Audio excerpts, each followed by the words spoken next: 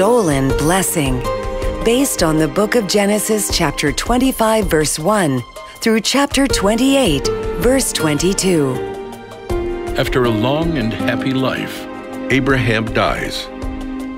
Isaac buries Abraham's body beside his wife, Sarah. But Isaac, like his father, has gone a long time without having any children.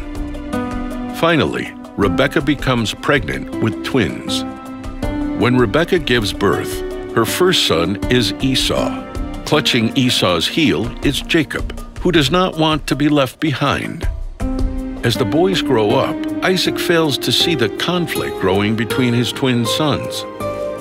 Which one will be our ruler after Isaac? Esau is stronger, but Jacob is more clever. Esau has the birthright because he is the oldest. But I'd be surprised if Jacob doesn't do something tricky. If I were Isaac, I'd pay more attention to the competition between those two boys. One morning during a hot spell, Esau sets out for a hunting trip. This is the opportunity Jacob has been waiting for. Esau will find game at the waterhole, miles away from here. When he gets back from the long day's hunt, he'll be tired and hungry. I'll be ready for him.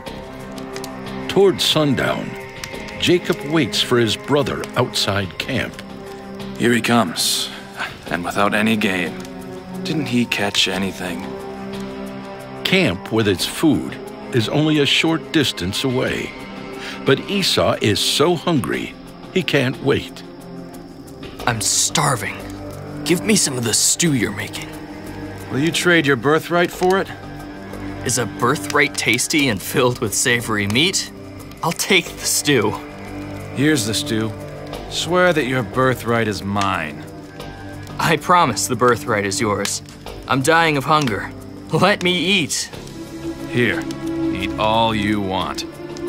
Esau's birthright is mine. Someday, I will inherit a double share of my father's wealth. I will rule the tribe. Esau is Isaac's favorite son.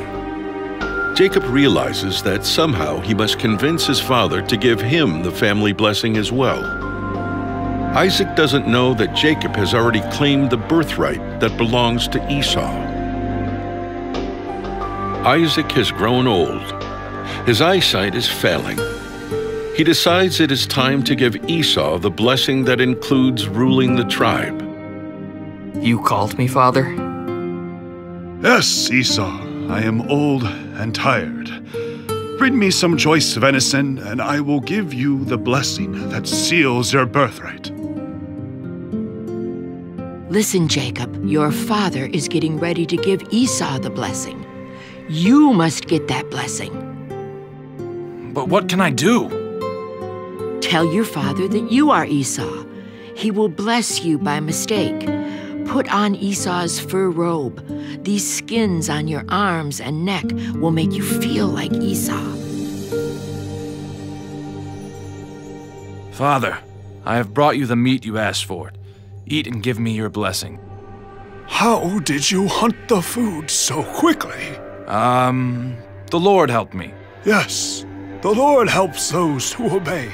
Come near me so I can make sure you are my older son before I give the blessing.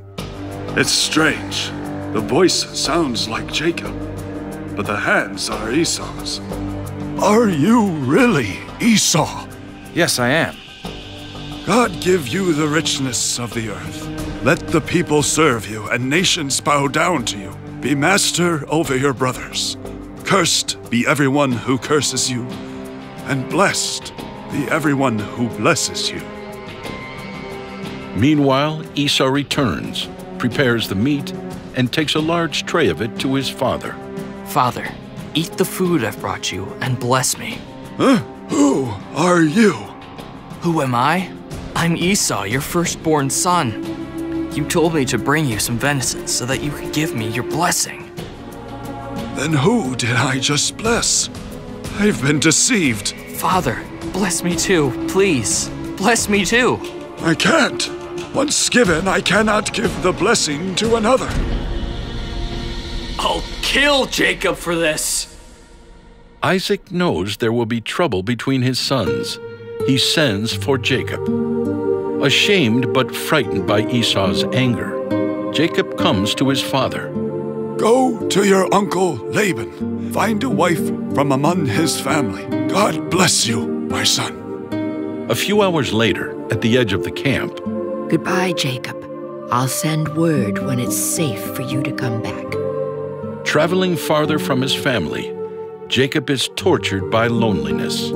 As night approaches, Jacob collapses in weariness.